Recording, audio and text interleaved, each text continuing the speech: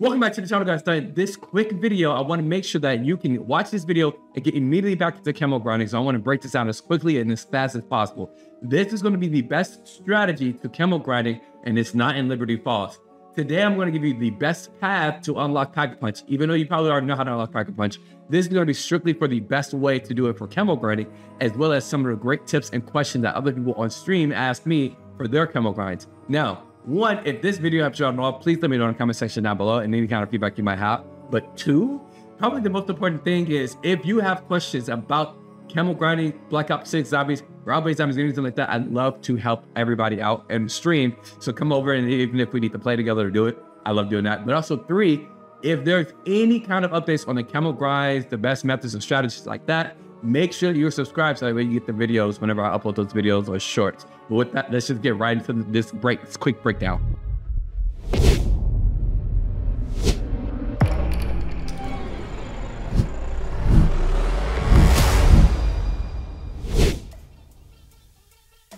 So in today's video, I'm not going to be breaking down like best loadouts and best weapons and things like that. I'm not going to be breaking down all the best augments and stuff. If you have any kind of question on that, I do already have videos posted on that from pre-patch, from pre-launch. But this is going to strictly be about just the direct path and setting up the game to make sure you have a really successful and very easy camo grind. And that's really like, now this strat has gotten most of my weapons to gold pretty much in under about 3 hours. The goal overall is to be able to get 800 critical kills each game. So that means that you need about 2.5 games. And that third game that you use is ultimately going to be in order to open up or in order to get those special camos done. Now, this is the exact path that you want to follow. This is what I always do. I always open that, and every gobblegum that you pass every round, make sure to grab it if you have a good gobblegum pack. If you have any kind of question on the right gobblegum to use for the camo grind, I do have a video that kind of breaks down, like literally statistically and analytically, what are the best camos to grind. All right, once this is open, you're gonna come this way. You're not gonna go the other way. You're gonna come this way. Now you need, remember this, 2270 or 2750 points in order to go from this door straight to the next generator if you want to make it the easiest. So that's 2,750 rounds or 2,750 essence in order to open up the next door. So the reason why I stay over here is so that way I can quickly finish up this round. If you don't have that full 2,750 readily available by the time you get to this door to just go straight to the next generator, that's fine, because sometimes there's going to be some zombies in the next one that you can be able to kill and get some point and get their points from. But I just like to stay over here to confirm. I basically need about another 2010 essence. All right, that's our 2750. Open up this door. Zombies kill each other over there. Open up this door. Bam, right there. 2750, like I said, is the best. It's going to be the best, that really good number to make sure that you're good, because you're also likely going to run out of ammo at this point. So you're going to need those extra points to make sure that you actually have enough points for ammo. Just like that. I wish just like that. Now, sometimes a decoy would also be great here, because you can throw a decoy in case the thing is overwhelmed while you're trying to grab ammo. Before I move on to the next one, I always finish this round off over here so that way while I have the zombies all spawning right here. So it's super easy. Last zombie, we're going to pass a gobblegum machine. Guess what? We're going to go ahead and test our luck, see if we can grab one of our good gobblegums for camo grinding. Now, for the next door, you're going to want to make sure that you have 3,750 points here. You need 3,750 points here. Now, there is speed cola in here. So let's say you get to this point and you get overwhelmed or something like that. You won't actually need to have the full 3,750. 3,650 be enough. You might also get a couple extra zombie kills on your way down there, but I just like to min-max it as quickly as possible. So this is what I like to do. 3,750 is what we need, but we got 3,695. That's okay. End of the round. That's exactly what I mean by if you don't have the full 3,750. If I had gotten like an extra crit. Okay. 3,750 takes us right up to the top of here. Recommendation, don't do this and have this round at the same time, because it's going to be a bit tough. All done. Now, Before I do anything, I like to end this round before I go down and grab up and bring Pack-a-Punch up here. This is very important to remember before you do anything, because you want all the zombies or enemies that are around to continue spawning and not have their spawn point somewhere else, so that way you can do it as quickly as possible. There we go.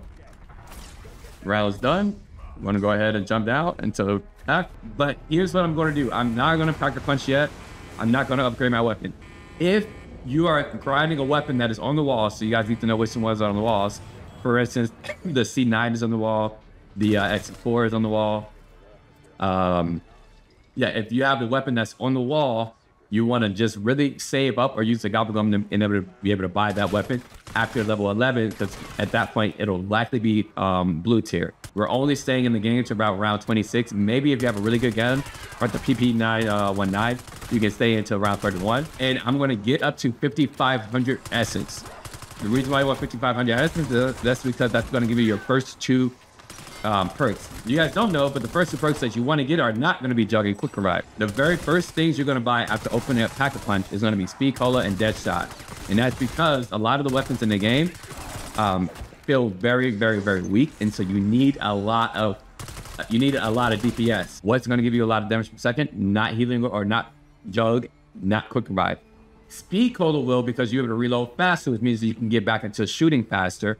And Death Shot will give you more DPS, not only because you need the critical kills for your Camo Grind, but also because it just does more damage. Also, do every single trial that you come across. And now there is a strat to using them, because if you use the strats, if you use the trials correctly, the trials will end the round that you're on. Now, once I come over here, my next goal, get enough points to be able to go ahead and buy Pack-a-Punch. So next goal is 5,000 points. Last goal was 5,500. This goal, 5,000. Our next goal is to Pack-a-Punch, right? So we can do more DPS. And then after that, we also want to get our weapon to blue tier rarity. So I'm going to go ahead and start this. I think this is probably a trap kill in this area. That's fine. The trials, they spawn in non-round zombies. So the zombies are not in the round. So you would get more critical kills and more zombie kills because of the trials. The trials also oftentimes give you a blue tier or a blue tier Pack-a-Punch, a blue tier rarity, or enough scrap to be able to get blue tier rarity. So we're gonna go ahead and get our more DPS. And I like to use Cryo Freeze to slow the zombies down. So after we can do a lot of damage, our next goal is to protect ourselves. How do we protect ourselves? That's where we go ahead and grab our Jug, our Quick Revive, and our armor. This is a great spot to train the zombies, especially if you keep this down here. You've got a couple rounds before this goes up, but you can call it right back down afterwards.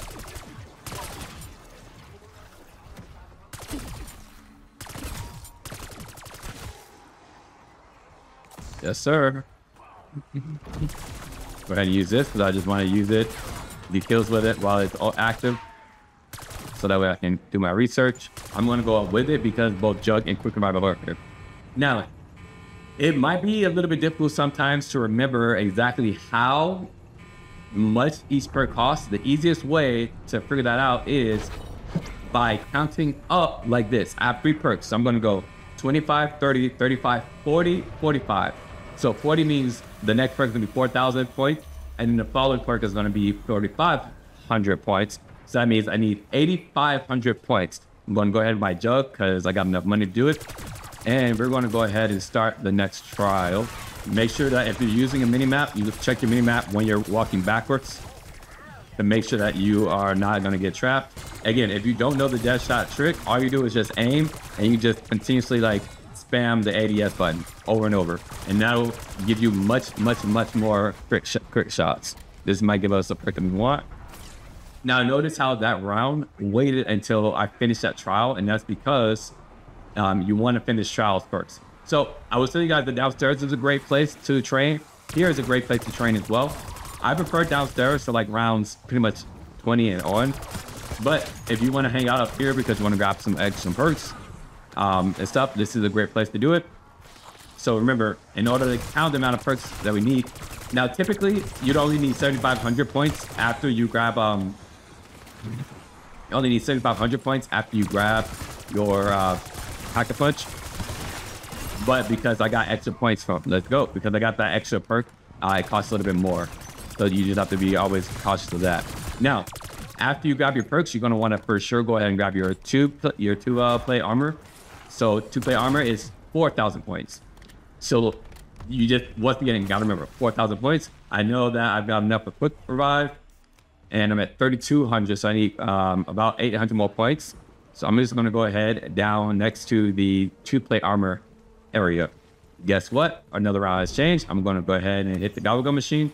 Again, every single time I'm hitting a gobble gun machine. All right, there's the 2-plate. So 2 plates right there. I'm going to hang out next to the 2-plate armor vest. So that way, as soon as I got enough money, enough points for it, I go ahead and grab my 2-plate. This, like I said, is a great place to train. I got my 4,000 points. I'm going to go ahead now and grab this 2-plate. And we're good. So the next goal is to get our weapon to purple tier rarity. Purple tier rarity costs 2,500 scrap or salvage. So if you've got on the suppressor that gives you like more salvage, then like this should be a cakewalk for you. But because that's the next thing I need after this round, again, we move in between rounds. We do things in between rounds. After this round, I'm going to go ahead down and hang out near the Pack-a-Punch. Except there is a trial right here, so we're going to go to the trial instead. Boy cannon trap. That's cool. It sucks because we can't get crits, but if it gives us a purple tier ether crystal or ether tool, then we don't have to use our scrap for that. Oh, that's 35. Perfect. Look at that. I promise you that's not content creator streamer luck. So now I've got that, and I'm for the most part set up. My next few things that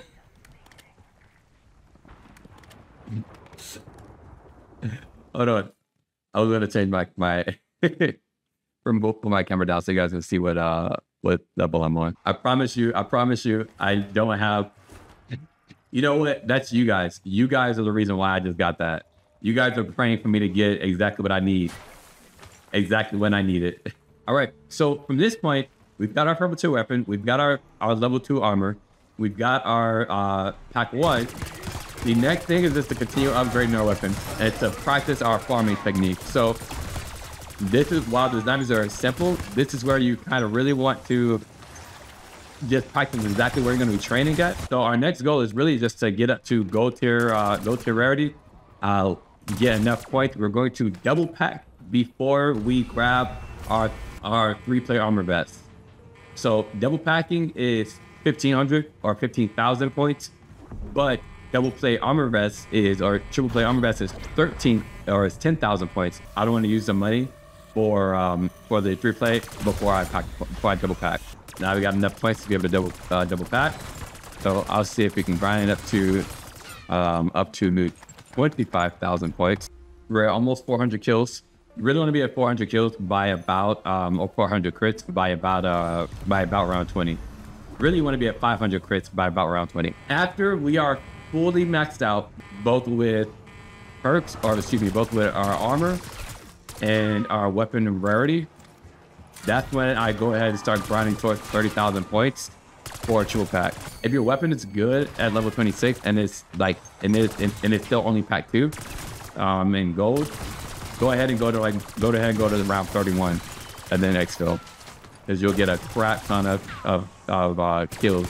But a lot of the weapons are really weak, so they won't even make it to level 31, even max level. At this point, I'm really just kind of chilling, grinding to 30,000 points, so I can triple pack. I don't need to go and buy no extra perks or anything like that. But this is where I'm going to pretty much do my training. Remember to stay tuned on your mini map to see if there's zombies coming from behind you. There is another good spot if you are really good and you want to make the routes flip through really quickly. That's this spot up here. Just open up this door. Is a spot next to PhD. Don't open up this door right here, so that way the zombies don't come from behind me. But this is a really good spot as well. It has from my testing, it has the fastest zombie spawns in the game. You can flip through rounds so quickly. So this is a good place to come if you are really good, advanced, if you have a bunch of equipment, all that kind of stuff. This is a good spot. This will get you through the round so very fast. But it is high risk, high reward because there's no ammo cache over here. So if you run out of ammo, you're kind of SOL. There is no crafting station over here. So if you die or go down or need extra items, you have to leave all the way out of here, and all the zombies spawn from here, and then from the direction that you came from. So it's going to be a challenge. Going to be a challenge to get back. So I want to show you guys how to exfil. So when it comes to exfilling, because I don't need to go all the way up to round 31 for this weapon's already gold. When it comes to exfilling, if you're down here, your best bet, your best bet is just take this elevator straight up. It takes you right near the exfil location. And then I'm going to show you the best path to take to always get to the easy boat from here. So let's say you decide to exfil around 21, around 26, around 31.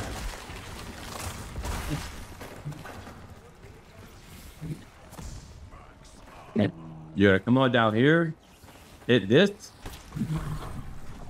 I'm gonna buy stamina up. Buy access to this door. You're gonna run straight down here. Straight through this like little garage and engineering. Run directly over here. Yep, just making sure. Run directly over here. Down this way. Hit this. It'll spawn right here. And you're going to go all the way around this way to the right. The reason I don't like to go around to the other way is because it takes you head on to the zombies, like to where the majority of them are. Now, if you have enough time to stop at a crafting station, a chopper gunner is awesome here. But if you got already any sort of support equipment, that support equipment would be really good. But I would say, for the most part, if you're solo, if you're doing this anytime before round 30, you have about 45 zombies or so. Yeah, right there, 45 zombies or so. Which means if you're like headshot to like 80%, you probably only have about 32. Get 32 headshots. So if you're like trying to like get out of here with just the right amount of headshots left over, then just know that you probably only get about 32 extra headshots. Be cautious. This wrap, if it flies up here too far, it'll block the button, the prompt to be able to actually go on a helicopter. That's all the tips and a lot of the questions I got asked. If there are questions that I did not answer in this video for you guys, be sure to, one, come over to the stream and you can be able to ask them. I'd love to help you guys out live. Two, you can put them down in the comment section down below. And then also three, be sure to subscribe, because right now, even though I am just focusing strictly on camo grinding and not really uploading videos right now, after the camo grind is done, I will have all of my best camo grinding tips for every single weapon class. If you have enjoyed this video, or if it's helped you out at all, be sure to let me know in the comment section down below. And if you do want to know more about what the best gobble gums are to use during your camo grind, check out this video here where I break down my top best gobble gums, and I give you my 3 best gobble gum packs that I personally crafted to help you out with your camo grind. Have a beautiful goddamn day, and I'll see you in this video.